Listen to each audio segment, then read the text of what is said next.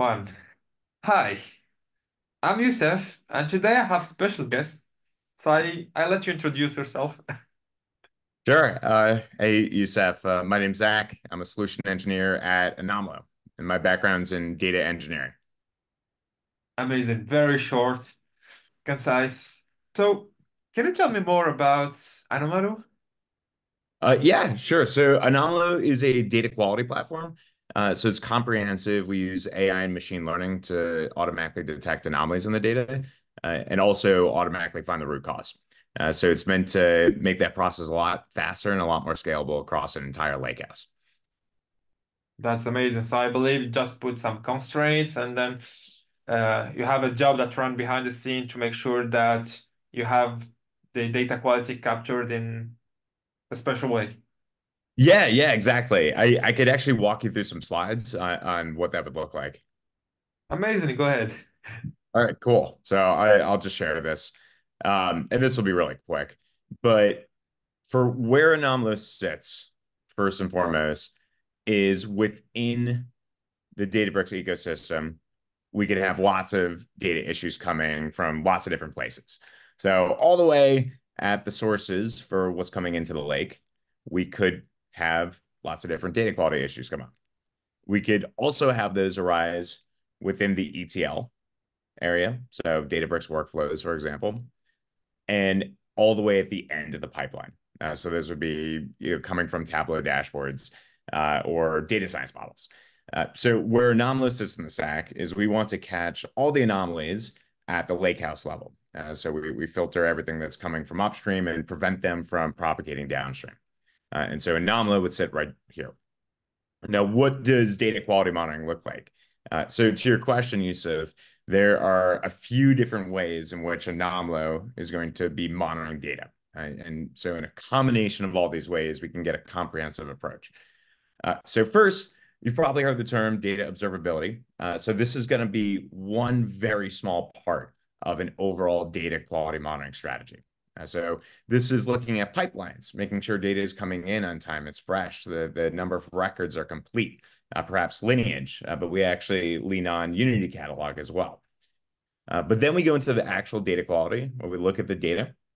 And those would be validation rules, which are things like making sure every record follows a rule. If I add column A to column B, it should always equal column C. And so this is getting really granular, so we can catch those issues. But where this misses is it's really hard to maintain at scale. We can't have a rule for every issue in every column in every table. Then we're going to have thousands, hundreds of thousands even, that's going to be difficult to manage and create, and lots of false positive notifications. So then next, there's a way to look higher at aggregate levels. So these would be metrics where we're tracking spikes and things like sums or averages. But we use time series models. And so this is the introduction of some machine learning to make sure we're only reporting on really significant issues, like massive spikes or significant drops. And then finally, this one's a paradigm shift. This one's really new that we don't really see anywhere else. And this is unsupervised modeling.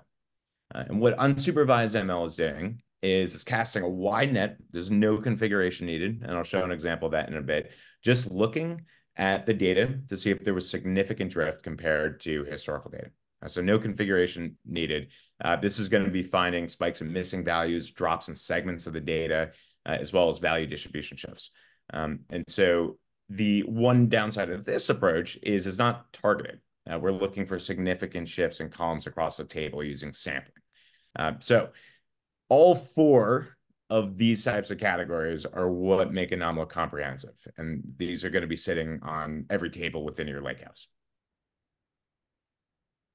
So one last part about a data quality monitoring strategy is detecting and alerting are a significant part of it, but the last part is resolving it. So when I was a data engineer, half my time was dedicated to resolving issues. So Anomaly is going to speed up that process by giving a root cause analysis automatically. So we don't have to tell Anomaly to look at anything specific. If it catches an issue, like in this particular case, it caught that if we multiply two columns together, it equals another column. But that wasn't the case for about 230 records. Well, it generated a root cause analysis and it's saying, okay, this is actually coming from New York records. And I could go into that a little bit. So the last thing I'll mention on this is that anomalous for all data users. So similar to BI dashboards now, like back in the day, we had, those nightmare dashboards like Bob J, Crystal Reports, and those are all managed by enterprise infrastructure. So it was really difficult for people to get new visualizations. Along come newer tools like Tableau, Power BI, Looker, and all of a sudden that puts power into the hands of users or all data users to be able to create their own visual analytics and their own reports. So Anomalo is tackling this in the same way, but of course in a governed way. So enterprise can control around this, but this could be engineers, data platform, data scientists, anyone working machine learning, as well as the consumers, all the way downstream. We see analysts as well as product owners using Anomalo to either view results or create their own checks. So that's a basic overview. And I have a short demo prepared that I could hop into, but anything else, any questions at a high level that you have? No, but to be honest, I'm amazed. Increasing productivity, simple to use. I mean, that's amazing. Yeah, no, I mean it's pretty cool. I wish I had this tool when I was a data engineer, especially when I was in finance. This could have saved me a lot of headaches and from getting in trouble a few times. So I guess I could just go directly into a Yeah. demo. I want to start in Databricks just to show you how Anomalo could integrate. So in Unity Catalog, there's going to be information on our different tables and lineage. Anomalo is actually going to surface the data quality issues it found directly into Unity. So it's saying, okay, Anomalo is monitoring this table, and I can see that there are a few different categories of checks. Most categories pass, but key metrics and validation rules failed. So as a user, that might concern me. So I could hop directly into Anomalo to see those results. And Anomalo will display all those different checks and the ones that failed here. Now, before I go into these checks at a high level, I want to take a look together at how we would connect to Anomalo. So this is the first page I'd be seeing if I log into Anomalo, and this is the tables page. What I'll be getting here is a list of all my tables and views in Databricks or whatever connected data source. So if this is the first time someone logs in, of course, they wouldn't be seeing any tables or views here. If it's the first time anyone in a company logged in. So what I would want to do is connect to a data source. And I care about Databricks here. So from here, I just give Anomalo Databricks service account credentials. And whatever permissions that account has, it will automatically pull in a list of all those tables and views right here. So as soon as it does, we just select the ones we want to monitor, basic configuration, and Anomalo is going to automatically start monitoring those tables. So what does monitoring data look like? Now, again, there are going to be those two overarching categories, observability, which is a really small part of an overall monitoring strategy, just in pipelines, for example. And then there's that deeper data quality. Before we hop into those, I just want to take a look at these visualizations down here. What Anomalo is giving me here is a profile of my data. So I get a list of all my columns, and within these columns, a distribution of the records. So for example, this is credit card transaction data. And if I'm a credit card company, I could see as a user in my merchant category column, that is pretty common for customer transactions related to online retail, like Amazon, as well as food, such as groceries or restaurants. So across thousands of tables, I won't be an expert in all of them. This will help me get oriented around it. So let's go into the different checks. What does monitoring my data look like? Briefly, I'll touch on this. This is looking to make sure the metadata is representing that the table is there, columns haven't been dropped, the table's being updated consistently.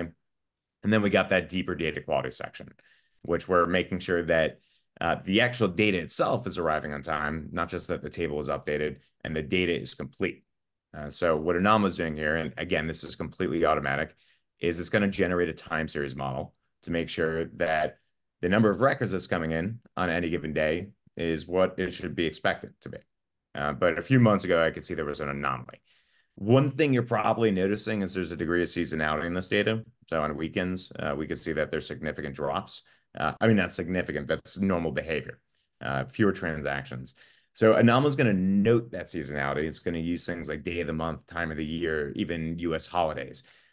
And it's going to adjust those models to make sure it's not generating false positive alerts to catch the significant ones and suppress noise. If I'm an end user and I'm getting notifications, which Anomaly can send through Slack, Teams, PagerDuty, some other channels, I don't want to be getting a lot of noise. Otherwise, that's when I check out. And at that point, it's like I don't have a data quality tool at all. So uh, that unsupervised machine learning model that I was mentioning earlier, this is automatic. We don't configure anything. And it's looking across every single column dynamically to see if there was a spike in nulls, empty strings, zeros, or drops in segments. So this is a dynamic threshold set on every column. So one column, it might be significant to have 5% nulls. That's abnormal, so it report on that one. Another column, that's not a big deal, but 75% nulls would be a big deal. So drop in segment records is a special one where if I go to my run history, I'm going to filter down to a failed check in the past. So Anomaly will log all previous runs. And here, what Anomaly is showing me, I'll just come down to this bottom visualization, is in one particular column, the merchant category code column we were just looking at, it's detailing out all the different segments. So for example, there's that online retail and food, and we can see that the prediction intervals, which are represented by green, that's what Anomaly is expecting based on the machine learning it's done. Now, there are two segments in this data set for this one column that had significant drops in the number of records. So we could see fast food and fuel. And if I double click into fast food, I can see that after doing the sampling, the unsupervised modeling, Anomaly wants to make extra sure that this really is a significant anomaly, and it generated a time series model on this segment. And it's showing that there was a significant drop yesterday. We're predicted to be somewhere around 1,000 records, but there are only 16 records that came in. So I can't emphasize enough, and this is a completely different way of doing data quality monitoring.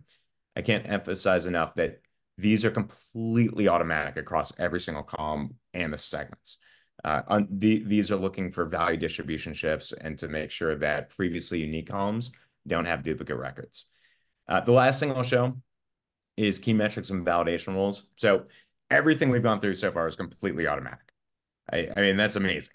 Between all these visualizations and all these checks, we're getting really good coverage out of the box. But there's still going to be a time and place for targeted checks. So let's say I care about the average transaction amount. I could be an analyst.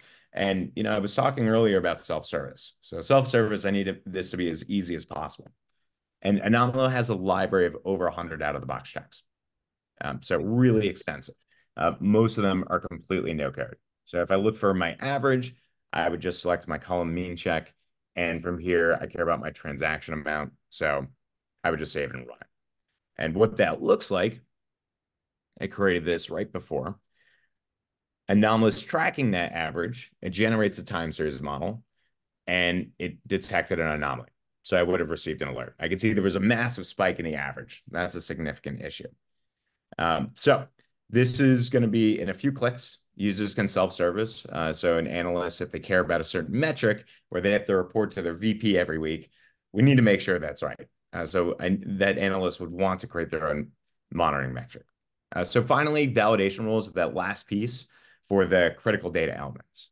We want to make sure every single value is following business logic. So I set up a null check earlier. And again, this is no code, same no code library to make sure every single value in a column is null, not just a significant spike. And Anomaly found that 5% of the data in this column was null. And if I scroll down, Anomaly will give me some sample bad records, some sample good records, and I can even expose the SQL to copy and paste this into Databricks and retrieve those bad records. So I could grab all those. And what's more, Anomaly has an API and a Python SDK to use anything that's in Anomaly through that API. So for example, if we have a Databricks workflow and we have a bronze layer, a silver layer, and right before we publish it up to our gold layer, we want to run Anomalo checks on the server layer. So we can say, okay, Anomalo, run your checks. If things work, we pass it on to the gold layer. If not, then we could pause that process, grab the SQL statement automatically, and quarantine those records out. And not only that, when I click into that link, when an issue is found, Anomalo will show me this automated root cause analysis. So this is completely automatic. I didn't ask Anomalo to do anything. And what it found here was for these null records, there was a significant spike those null records are coming from rideshare transactions, which are split between Lyft and Uber. So in summary, Anomalo is going to be one, first, automatically giving you coverage from a data quality and table observability perspective, with unsupervised modeling, with data volume, data freshness, and then gives users that self-service capability. And then finally, it's going to be alerting and giving that root cause analysis. So that's all I wanted to show. But I want to emphasize that this is going to be displaying within Unity Catalog as well, for that tight integration. I mean, I'm amazed. I mean, it's simple and it does require coding, so I believe everyone should be able to use it. And to be honest, this last piece you show me like how you're able to write the SQL code that I can copy paste and bring again to Databricks to run, I don't know, a query to get this code, get this the data, put it, send it back in the quarantine in order to fix the issue, and then send it back again to be analyzed and then push it. It's really a simple way to monitor data and make sure that nothing messes up with the dashboard that's gonna be brought to the lead C levels or the head of, I don't know, company. Yeah, I'm super glad this is resonating, Youssef. And I can't emphasize enough that this, now with all these LLMs and AI for doing analytics, all of a sudden we're broadening the data that we could use. There's a lot more data that we could use with AI, and because of that, it's more important than ever to make sure that that data quality is going to be good everywhere. And if we're not familiar with that new data we're going to be using, then we need a degree of automation that isn't just looking to make sure that new data is arriving and it's complete. We need automation to detect if there's significant shifts. And so that unsupervised modeling is a way to do that. So yeah, really And appreciate your time, Youssef, with that. and you got my attention, but next question. Hmm. What if I want to try Anomalo? Is there any trial period or how does it Oh work? yeah. How could I forget the most important part? Yeah, so we offer free POCs. So feel free to reach out to us. One thing to note is we are directly within Partner Connect. So if you head over to Partner Connect, there's going to be this big anomalous symbol right here. Click it, and then you can get a free trial. So that it's just a couple tables. What I'd recommend is reaching out to us as well, because we could do a more involved one, where we can enable a lot more tables. But if you want to give it a few clicks, go right into Partner Connect.